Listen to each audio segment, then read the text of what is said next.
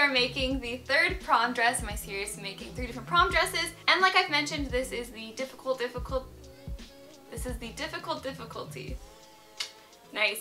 And like I mentioned, this is the hardest difficulty one I'm going to be making because I'm going to do like a corset design and it's supposed to be really, really pretty. I hope it turns out well. And for this dress, I'm also doing something kind of special. Noisy. And I'm going to try out using these appliques on it, which I'm really, really pumped about because I've never actually used appliques before. But I bought these ones off of Amazon and they are just gorgeous. And I'm really excited to like put them on. It's gonna be so pretty.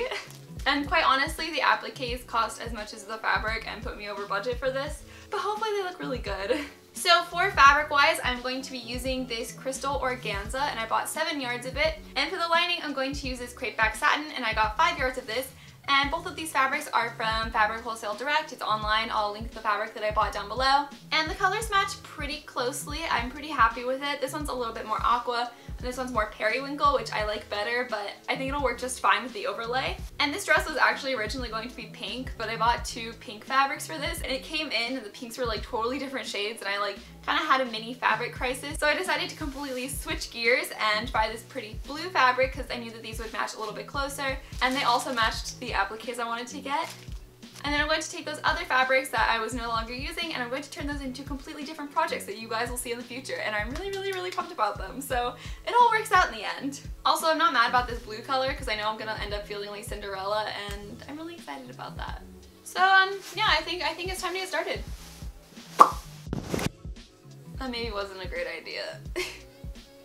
Cutting organza can be quite the challenge because it's not an easy fabric to work with, so I was finding it easiest to take small sections and take a bunch of layers and pin them all together and then cut those pieces out. And the first pieces you're going to cut out are the front pieces, so here I have the center and the side piece, and I'm going to cut these ones out of the organza, but then I'm also going to cut very similar ones out of the lining fabric, except they're going to be a little bit shorter and the center one is cut into 2 pieces. And so basically I'm just kind of rounding out the bottom pieces and cutting it in half. So I added in their measurements, but you guys can totally just copy the other pieces and basically just cut the bottoms. And then here we have the back piece. This one's pretty straightforward. It's just a rectangle because we're going to add darts into it. And this piece here is just a long strip of the organza fabric that I'm going to use to make straps later. I made it pretty thick so that we can double it up and make sure it's long enough to make 2 straps out of. Then I also cut some strips out of the lining fabric, and this is to make the little casings for our boning. Again, they don't have to be very thick. I ended up cutting this piece in half. And then for the skirt pieces, here is the gigantic overlay. Essentially, it's just a big rectangle. And then here is the skirt lining, and I did make this one a circle skirt so we wouldn't have as much fabric up at top that we would have to gather. And for the lining skirt, I did only end up cutting one out because I was able to cut mine on the fold. But if your fabric is not big enough to get one single piece, you can just cut this piece into 2 and sew up one of the sides. I'm honestly not totally sure how I'm going to sew this dress yet, but it's time to get started. The first thing I know I'm going to do is I'm going to take 3 layers of my pieces here for the front and on the side pieces, just dividing this in half, and I'm going to baste all around the edges. And I decided to use 3 layers just to get the level of opacity that I wanted. With this, it's really just important that you lay it out as flat as you can get it and just baste around it super carefully. And I'm also going to do that on the back pieces.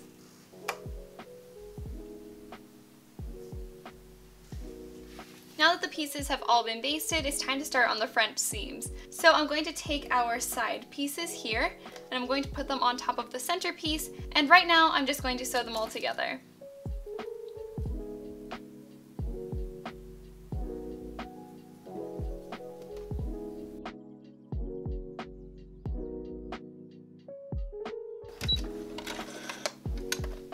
Next, to finish up the French seams, we're going to trim these really close to the edge that we just sewed.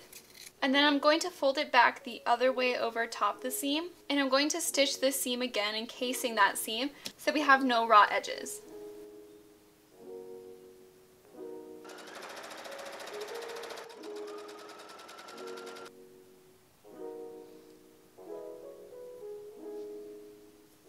Now you should have the organza bodice and all the finished seams. Now we're going to put some darts in the back pieces of the organza. So I'm just going to fold it in half, a little bit shorter on one side than the other, and I'm going to make a dart that takes it in at 1 inch at the bottom and is 7 inches long. And with the darts done, I'm going to take the side that was slightly shorter when we folded it in half and sew that side to the side piece of the bodice. And because we're doing French seams, it's really important that you sew them wrong sides together first, so that when you flip them out and re-sew it, you have the right sides together.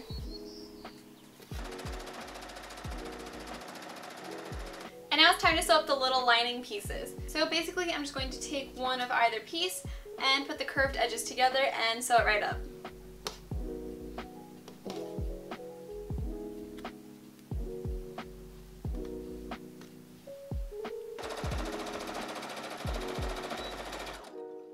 So after I sewed up the little cup pieces, I just pinned a pair of them to the organza bodice just to get a feel for what it was going to look like. And I'm a little unsure of it right now, but I'm really hoping that if I continue with it, I'm going to really like it. Because I think it looks a little funky, but I think we're just going to go for it. And I spent some time pinning them up just to get a shape that I wanted. So I'm going to just keep this shape by using a water-soluble pencil and tracing around it. Or if you accidentally sat on your tailor's chalk and broke it in half, you can use that as well. And once I trace around it, I'm going to cut that the same on all of the pieces. Now I'm going to take two of these pieces and put them pretty side to pretty side. And starting from this edge right here, I'm going to sew down this side all around the bottom and up until we reach this corner here.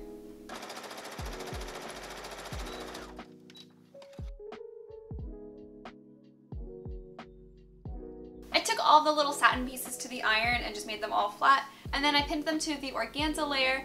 And I made sure that they fit nicely, how I want them to. And now I'm just going to basically put some little stitches in them to keep this in place. I'm going to put a few stitches down either side here, some right on the seam of the organza layer just to hold this down here. And then I might go ahead and hand stitch this part up just to make sure that they stay nice and together.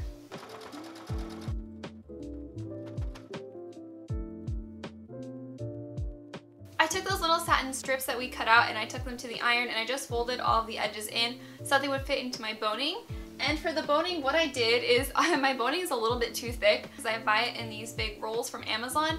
And so what I did to make it a little bit thinner is I cut it in half and then zigzagged down both of the edges to keep all the little plastic parts in. So now we have this very sleek looking boning. And I figured out the placement that I'll show you guys in a minute. So basically the next step is to just take these little strips that we cut out and I'm going to fold the top in so that we don't have any raw edges. And I'm going to sew down either side to make a little casing for our boning down all the parts that we wanted. So this is my boning placement and I'm going to have one down either side seam, one down the center, and then two down these little seams too.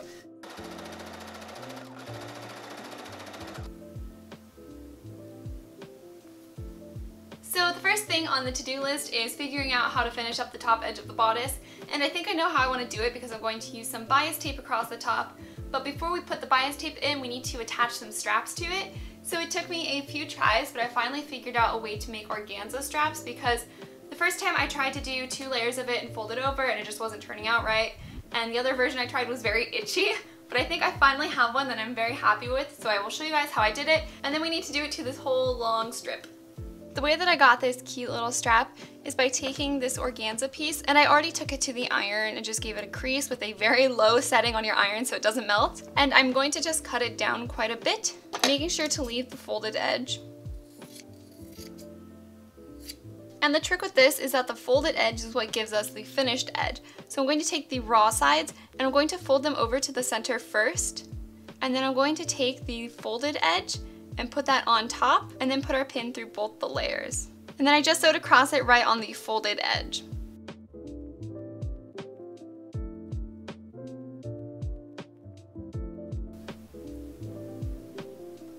Straps made!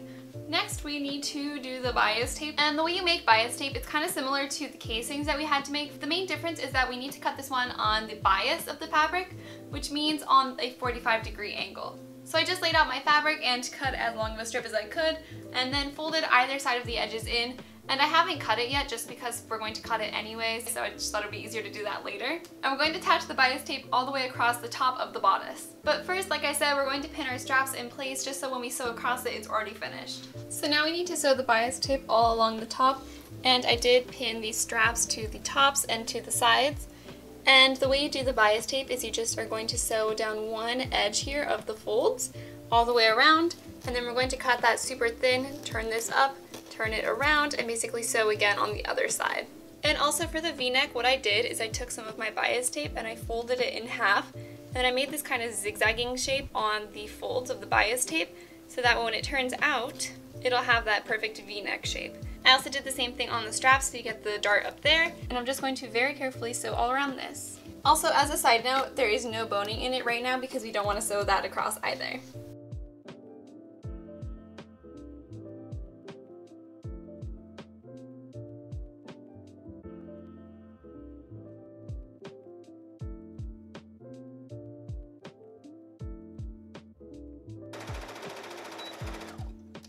Next, we're going to cut down the fabric and the bias tape just a little bit.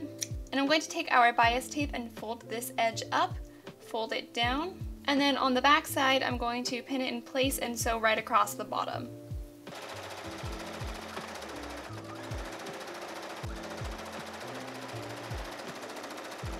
And now we have a totally finished edge, which is very good because that organza was getting out of hand. And now the very, very last thing to do on the bodice is to put in our boning. So I'm just going to take our little pieces, and it's really important to round out the top edges because we don't want them to accidentally poke through our fabric. And then I'm just going to slide them through into their place. Skirt time, which is always my favorite time. I get very excited to put it all together. For the overlay of the skirt, I cut out 4 of these rectangle pieces. So that means they're going to have 2 layers. So I'm just going to take 2 pieces and sew French seams down either side to put it all together.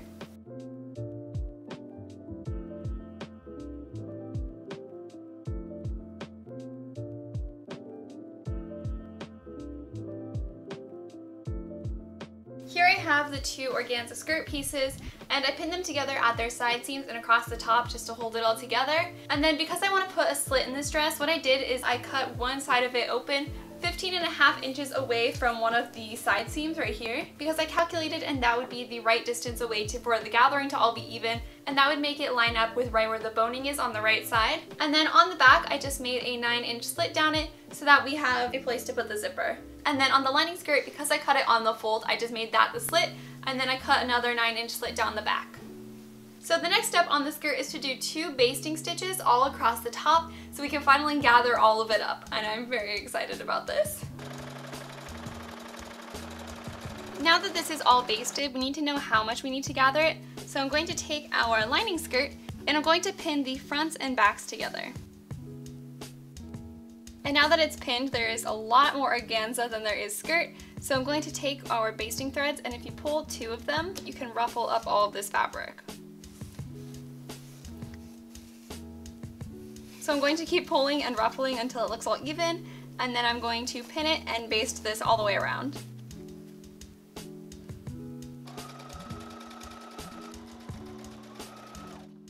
It's so fluffy! Before I sew the waistline to the bodice, I really want to sew up the slit, so I just pinned the sides of the slit together, making sure to catch all of the organza layers, and I'm going to sew down this for 13 inches. And to keep from all of the organza layers going absolutely insane, I'm going to push back the satin part of this, and I'm going to cut down the organza. Then I'm going to do a zigzag on top of the satin layer, and that should fully encase the organza. And from there, to finish up all of the edges on the slit, I'm going to fold all of these layers in and do a hem on them, starting from where we stopped sewing them all together.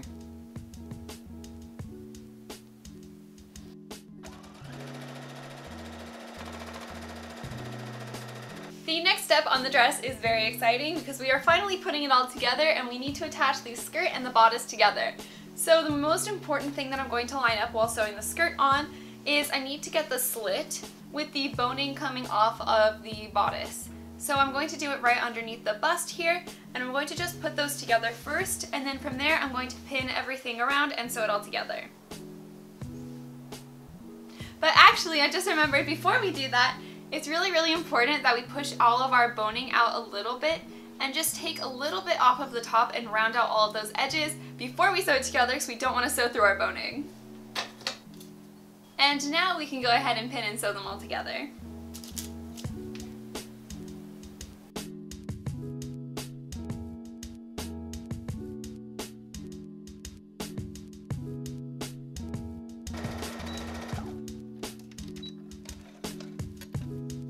so pretty. It's looking so good. I'm so in love with it right now. And because the waist is full of these like fraying, scraggly parts, I need to figure out how to make that a finished edge.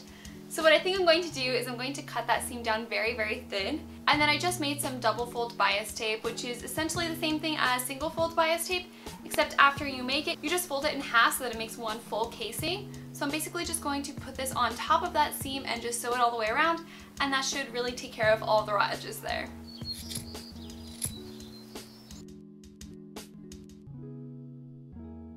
You know what, because this is being so difficult, I think I'm actually going to zigzag this edge first, just to keep everything together and make it a little bit flatter, and then I think this will go on a lot smoother afterwards.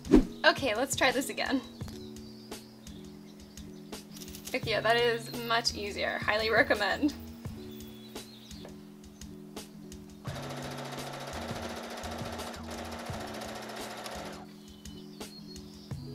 And now I'm just going to take out all of the basting stitches that we put in the skirt. Now it's time to put the invisible zipper down the back. And this one is not exactly the lining color, but I think it'll be close enough.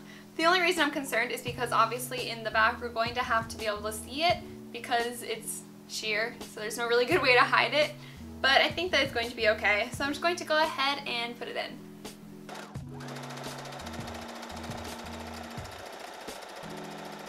The zipper is in, and the only problem with this is I had to figure out a way to get rid of all of the raw edges of the organza fabric that was going down the zipper, because of course that's going to get out of control, because if you guys haven't noticed, it sheds like crazy throughout this whole project, and I know I've mentioned it like 7 times, but I'm saying it again. So it took me a few ideas just to get one that worked really well, but I actually came up with a really good idea that also covers the color of the zipper through the organza layer. So I'm going to show you guys how I did that so we can finish up the zipper. The way I did this is I basically just folded the organza layer onto the zipper little flap here, and I sewed them together, and it makes the zipper the same color through the organza layer and gets rid of all the raw edges, so that was a win-win. So all I'm going to do is I'm going to trim the fabric a little bit above the zipper.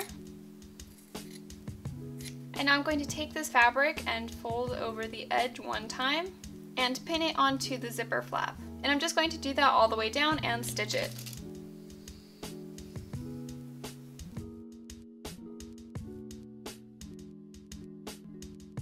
Now that the raw edges of the zipper are all finished up, the only raw edges left to deal with are on the hem. So I just cut it so that it would be a good length after I hemmed it with my heels on, and for some reason that was like quite a journey to like get all 3 layers to be the same length. I don't know why it was just like such a problem for me, but I think it's finally okay. So I'm just going to do a simple hem on all of the individual layers, which is a lot.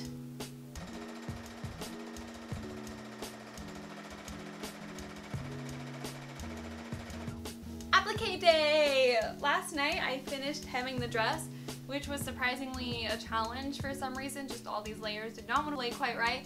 But now the dress is pretty much done. I mean, like, if you don't want to do appliques, which are optional, the dress is completely done. But I think I'm going to go ahead and stitch on some of these. I've never actually used appliques before, but I think the basics of it is I'm just going to trim around all the edges as best as I can, and then I'm going to pin them where I want them and just hand stitch them on. I know some people use a machine to stitch them on, but I think I'm just going to be careful and hand stitch all of mine.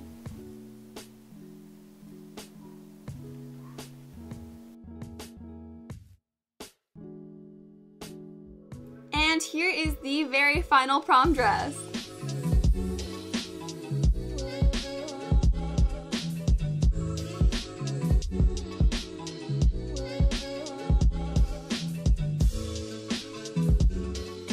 This one is definitely the most like classic prom look out of the 3, and it's honestly like nicer than the prom dress I even wore to my prom. And I really do love how it turned out. I think that the appliques made it really special, but I am just in love with how this skirt turned out. The crystal organza was just catching the light beautifully, and it's just so light and airy. This is also the first full-length dress I've ever done with a slit, so I had a lot of fun modeling this one. And I think this dress is a pretty good way to wrap up my mini prom dress series.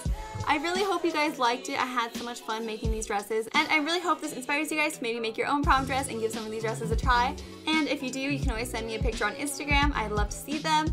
And I really hope that you guys have a good rest of your day, and I will see you guys next Friday. Bye!